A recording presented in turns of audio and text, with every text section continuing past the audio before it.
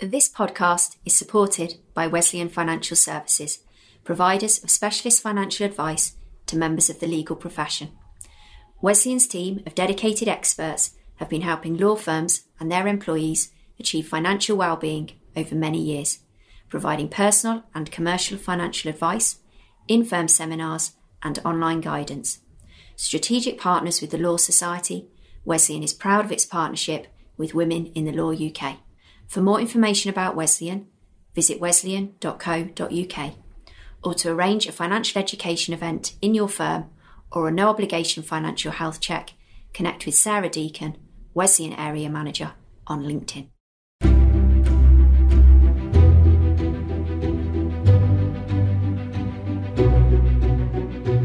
Hello and welcome to a brand new episode of Talking Law from Women in the Law UK.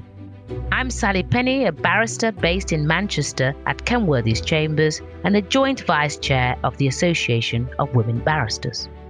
I'm also the founder of Women in the Law UK, an organisation which is passionate about supporting the next leaders in law.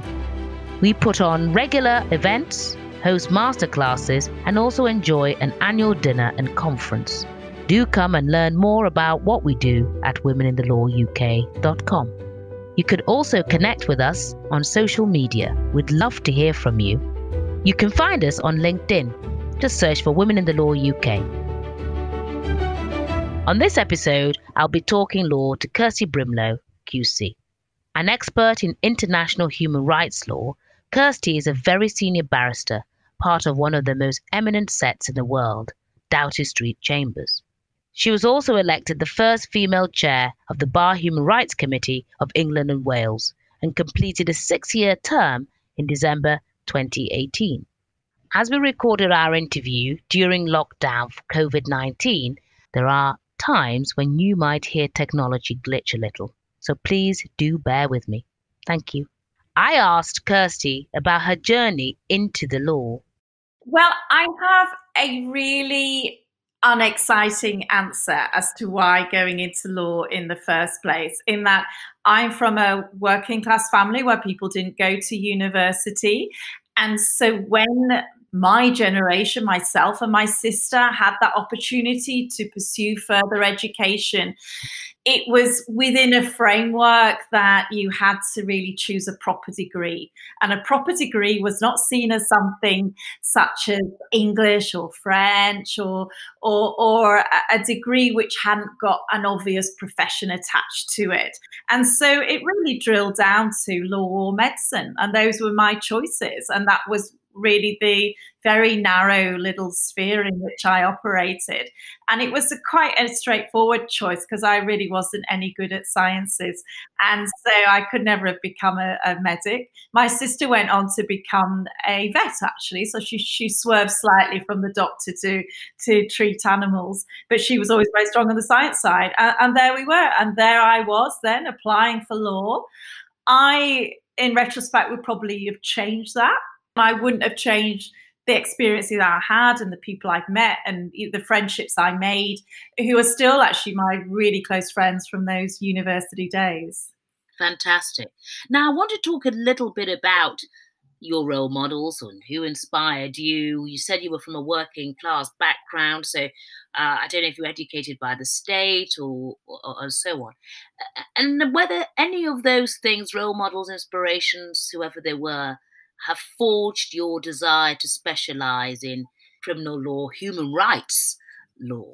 Yeah, I mean, I suppose we all are some ways creatures of our upbringing. And although it feels a little strange at my great age to be talking about me as a kid and my mum and dad, they are clearly big influences, inevitably, as how you see the world.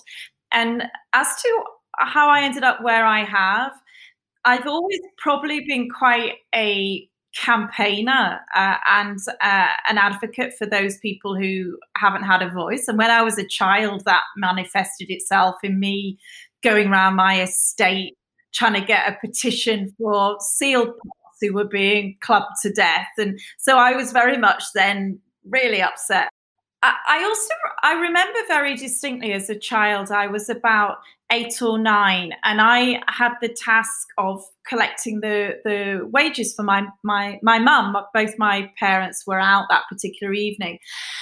She was working as a sewist, and she was paid literally 20p a hem, 50p a zip. It was that kind of very small amounts of money. Even back then, it was tiny amounts of money, and she was sewing for a catalogue.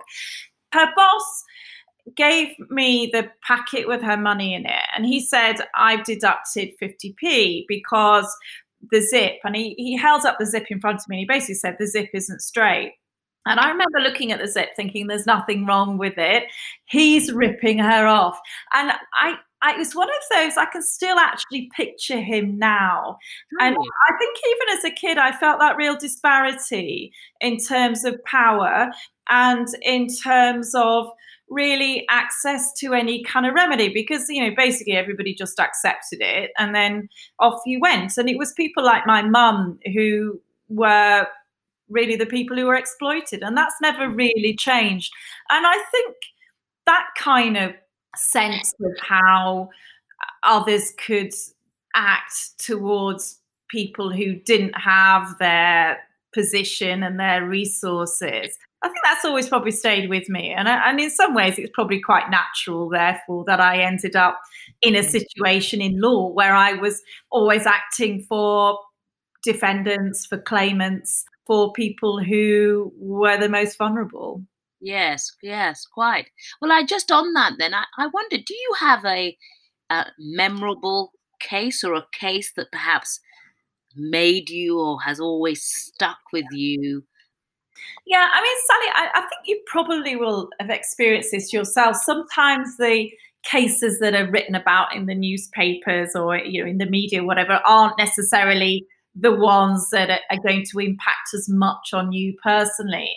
Sometimes it's the kind of small, particularly when you start as a barrister, it's those tiny victories and difference that you make. For me, I was, as a pupil, I was running around the county court, around the magistrates court, family proceedings court. I was in all those areas in common law. And so I really learned a lot. And there was a lot of those cases at that time where I succeeded against the odds or against the expectation of my opponent that I think really formed me. One case that stuck in my mind, I was probably in practice about 5 years, and it was an appeal. I appealed a conviction from the Crown Court to the Court of Appeal. And I was against a prosecutor who was very, very senior. And it was one of those cases where the general opinion was I had no chance. And as you will know, it's very difficult to get a conviction quashed. It's obviously easier with sentence. And it was really a hard-edged legal argument. And I was successful. The conviction was quashed. There was some degree of praise for my written submissions. And it was one of those situations where probably I thought, yeah, I'm good at this. I can do this. And probably up until then, and probably since then as well, I thought I'm actually quite a good advocate, but how good am I as a lawyer with that, you know, that actual, you know, heart, the black letter stuff. And so I think that was quite seminal for me. And it also helped me really put confidence in my own judgment. And I think that's really important as a lawyer. If you feel your judgment, you get this feeling, no, this isn't right, I can win this. And then you can start to rely on yourself and your judgment. Then that is a really good thing to have. Absolutely. And that's great advice, actually, for many of us. Kirsty, can I ask you about some of your international work? How did that arrive, if you like? You chaired the Bar Human Rights for years, brilliantly. So how did you develop, or how did that sort of international work, which has led you to not being in the country for some of the time, how did that come about? I've always been curious about different cultures, different religions, different countries, and hence I've always been a big traveller, and I've learned so much through exploring the world. And in some ways, when I found that actually I could combine work in other countries with that real joy I get at being in unfamiliar and sometimes very challenging environments, I was quite astonished, because probably when I started working in international human rights, it wasn't really something that was talked about. There was no, within university law courses, there was no particular, there was no international human rights courses like there are now. And the closest we probably got, there was public law, there was constitutional law, but you certainly didn't have international law as a choice. Or if it was focused more specifically around Europe, around the European Union. There was part of the law degree did focus on that, rather than looking at UN mechanisms and so on. But I've always worked alongside charities. I've worked advising charities really ever since I've been qualified, and charities carrying out humanitarian work. But I think, the real change for me with my career was when I first got involved with the Bar Human Rights Committee and went to Jamaica. So that was my first real project for BHRC, and I was working on death row cases in Jamaica, and that was in 2005. And I worked there for 2 months, and then I started building up work from working with those lawyers on death penalty cases, and carried on doing more work within BHRC.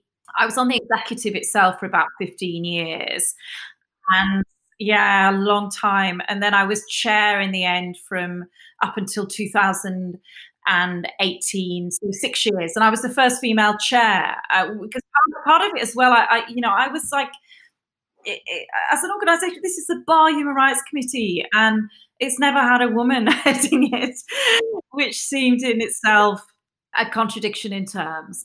And what I was very pleased about with that organisation was also being able to support other women.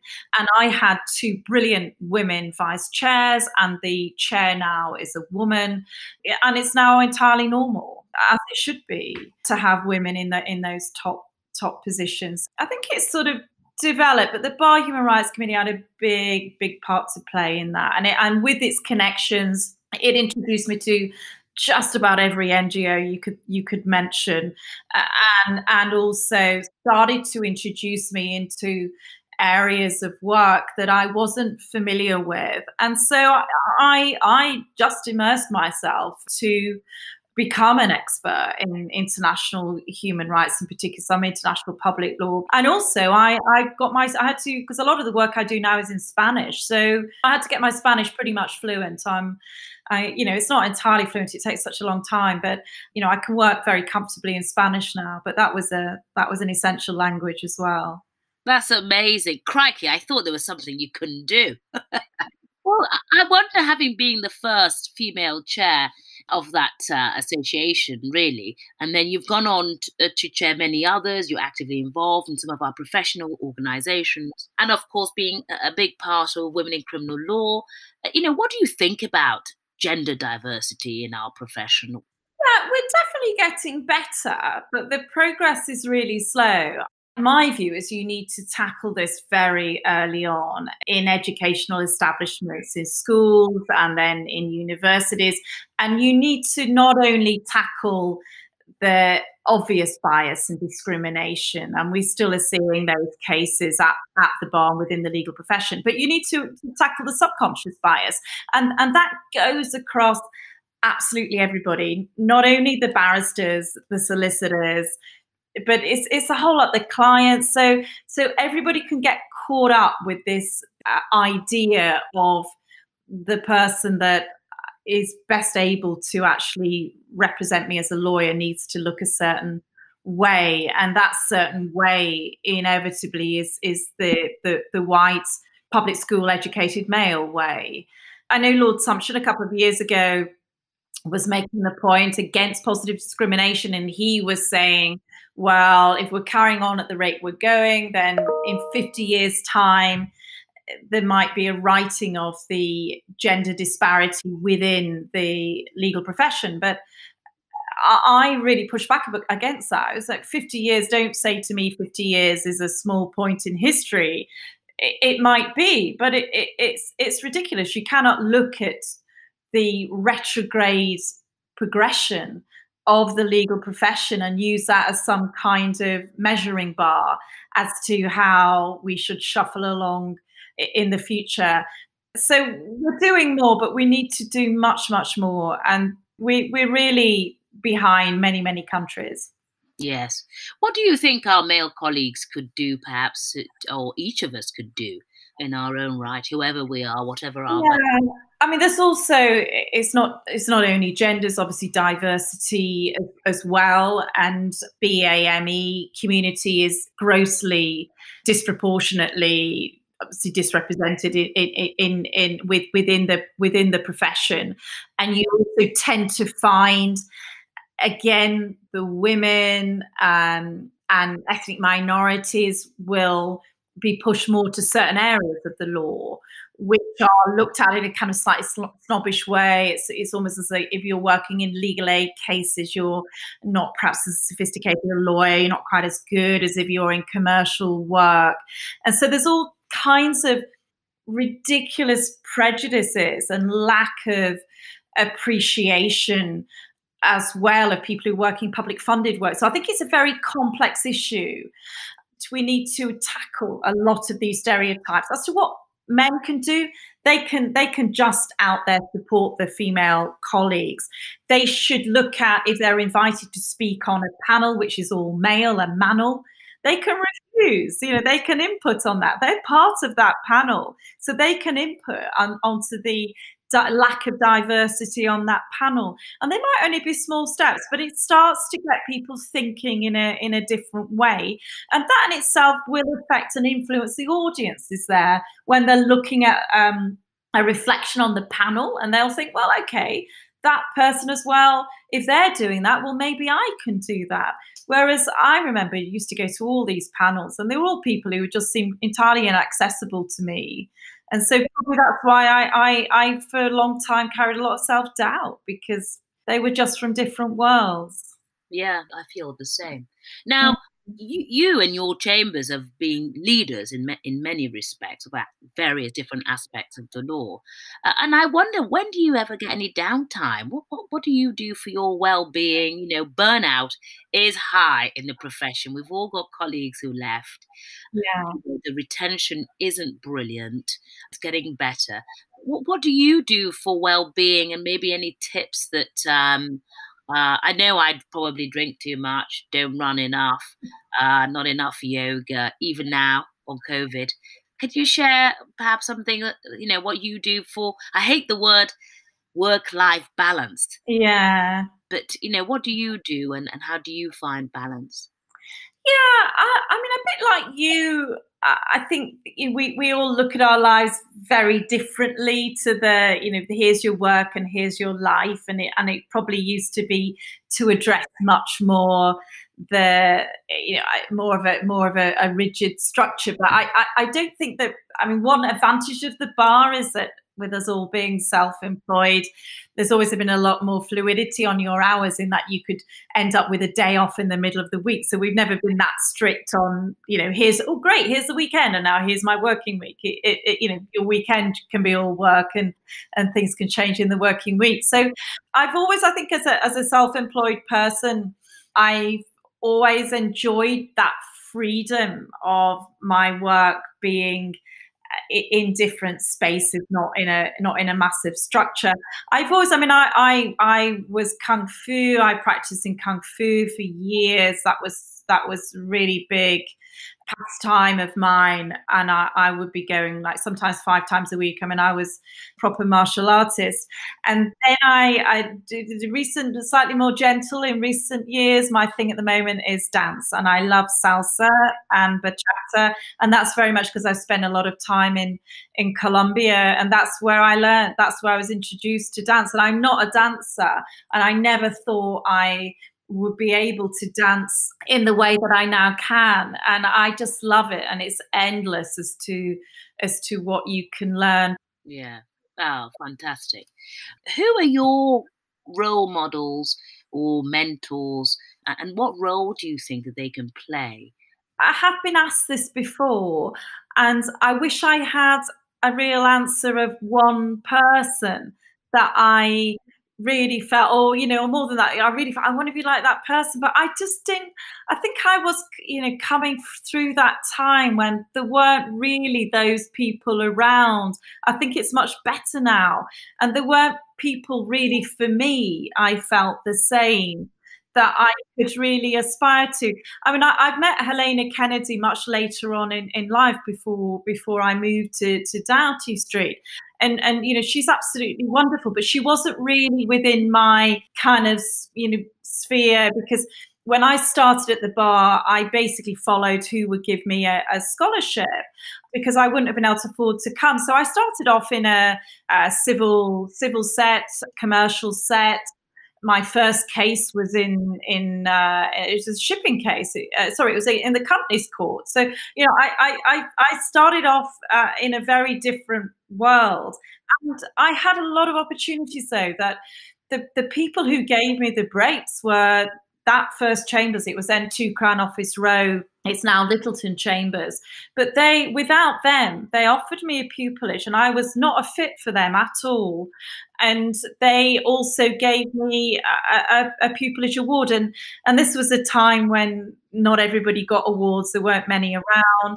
And without that, I mean, I don't know what would have happened. And so my pupil supervisor, who I'm still in touch with, he really supported me. And then subsequent to that, my pupil supervisor in my second 6 months, a barrister called Will Holland, he practiced in common law, then particularly in family law. And again, he gave me that opportunity. My first pupil supervisor was Anthony Sendall.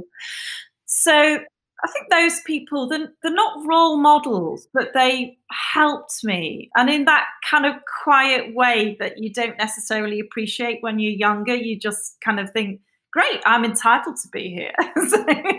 But actually, they opened the doors. So, and then subsequently, I've had help from others, because it was quite difficult for me to get a foot in a Chambers and get tenancy in a stable. It took me a number of years to do that. And there was another barrister called Philip Matthews, who became a judge, but he was against me in a case, and he asked me which Chambers I was in. I was then squatting, and he said, "Oh, you should come and join us." And so that's when I really started. I wasn't too bothered before that, because I wasn't even sure I'd stay at the bar. So I was, I doing very well. I got a really good practice, and I was thinking, I'll become a journalist or do something else. And so probably I started to really take it seriously when I joined Francis Taylor Building, which was a common law set. And I did a whole range. And then I moved. I did more crime, more international, and then it's moved again to much more public law, international, less crime. So I think the good thing with the bar as well is you can move around within it and in the different areas of law without the changing job in itself. So you can develop yourself and grow as a barrister, which is one thing that really appeals to me. Yes. I wonder, just on that very quickly, the start that you had, not straight away in crime, and the common law pupillage, as I did. Nowadays, the bar especially, and solicitors, are much more specialised. Do you think the start is what sort of gave you the strength and that skill that, one week you're in the mercantile courts, and then the next week you're doing a family case or a PI, as we all started, so that when one did the criminal cases, actually you had a grounding and the ability to adapt? Do you think that was a yeah? I mean, there's always the, are you a jack of all trades and master of none? Used to be the kind of phrase. And I just remember the different periods of the bar, that when I started, in fact, there was a lot more of common law practitioners, and then there was a phase of everybody was starting to specialise. Actually, now I think it's going back to people being more generalists, and that partly is a reaction to the legal aid cuts, that people need to be able to make a living, and so they need to be able to work in different areas, sort of certainly outside crime. But I mean, my first criminal trial, Crown Court trial, I'd never been in a Crown Court before. I'd never seen anyone in a Crown Court, and then suddenly I was there.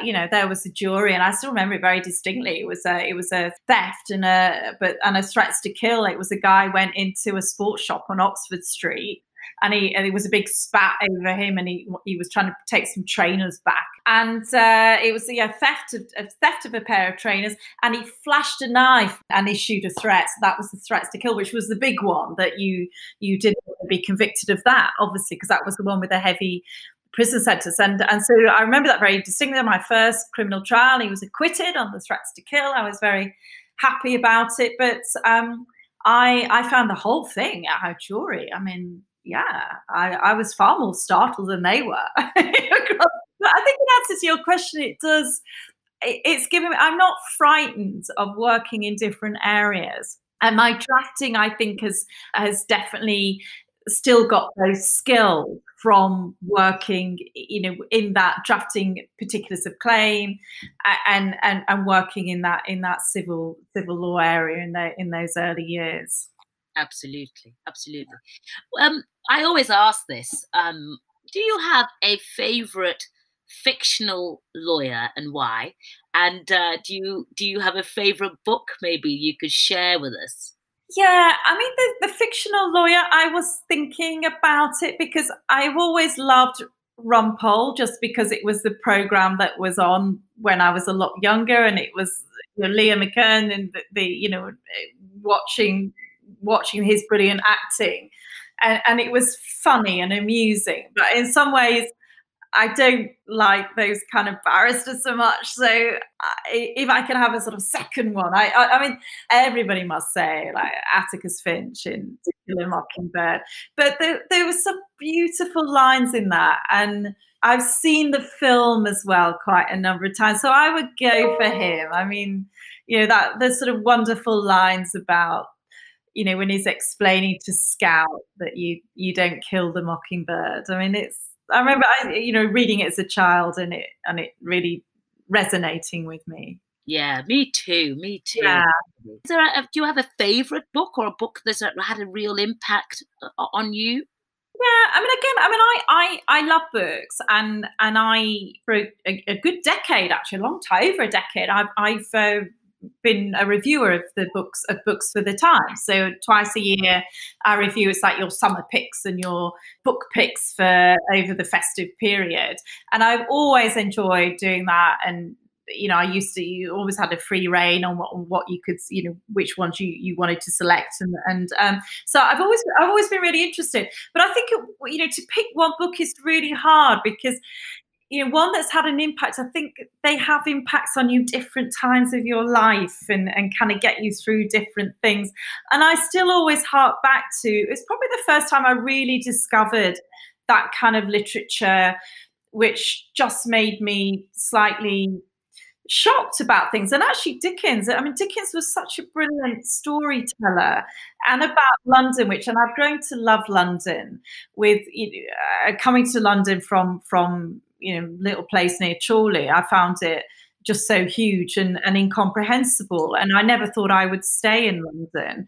And I think the storytelling of Dickens, so Bleak House, I would go for every time. I mean, it's got everything in it. It's got that unfairness, I think, which is what I've always had, and the Jarndyce, and there's some wonderful passages in Bleak House.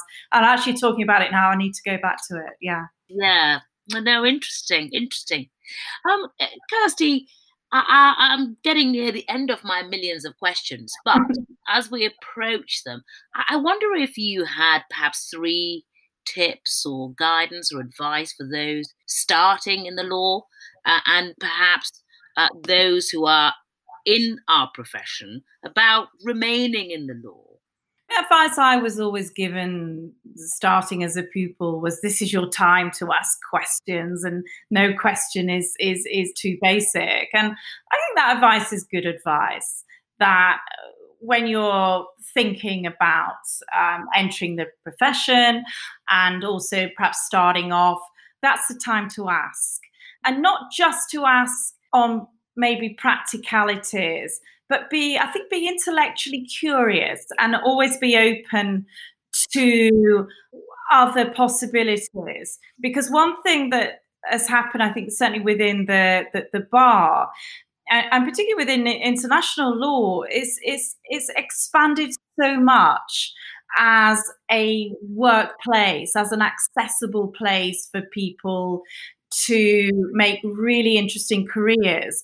So I think as well, you probably should be quite true to yourself early on as to what you're good at within the law. I mean, so many people will say I'm a lawyer, but that's massively broad. And if you're a barrister, for me, why I wanted to be a barrister, I like the court work, and I think I'm good in court. I think that's, and I feel comfortable in court. Enjoy that. And I also enjoy the intellectual rigor of the law and the analysis of issues, and perhaps changing the law, changing things which aren't right, and there's sort of challenge behind it. So I've sort of found something that I kind of fit in, but that doesn't necessarily mean that it always has to be exactly where I am now.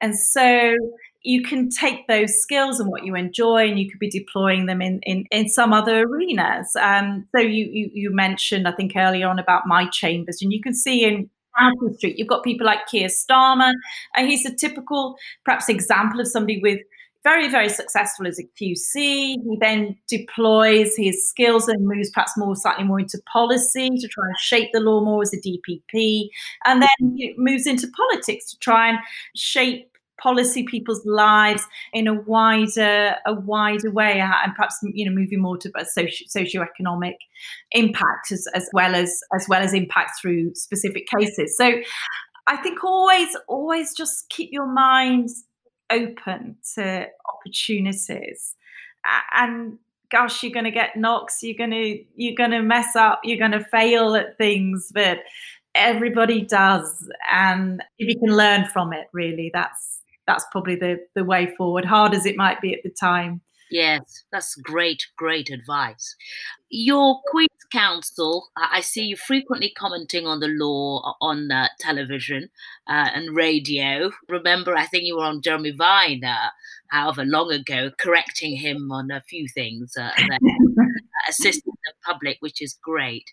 I just wonder what the future holds. I'm asking because I see that the brilliant Lady Hale has retired from the Supreme Court, so maybe the bench. I'd certainly like to see you there, as would our 12,000 plus listeners. Well, you're very kind and very generous with what you're saying, but I don't see the bench as really where I would end up. A huge admiration for judges, and I can also see the appeal to I mean, it's another career to then go off and to achieve real heights as a judge, and it must be amazing to have had the career of somebody like Lady Hale, and there she is, the first woman in the Supreme Court, and dealing with all these brilliant cases.